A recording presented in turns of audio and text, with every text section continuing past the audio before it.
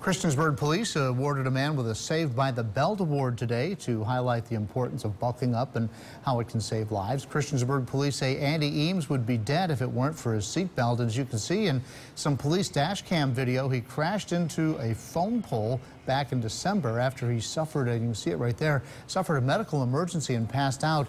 And Eames says that he was driving back from church. The next thing he knew, he woke up to airbags and broken glass. You're just at the mercy of what you hit or how fast you're going. Like say, I would have gone through the windshield had I not had it on because I could not brace myself. I did not know this was happening.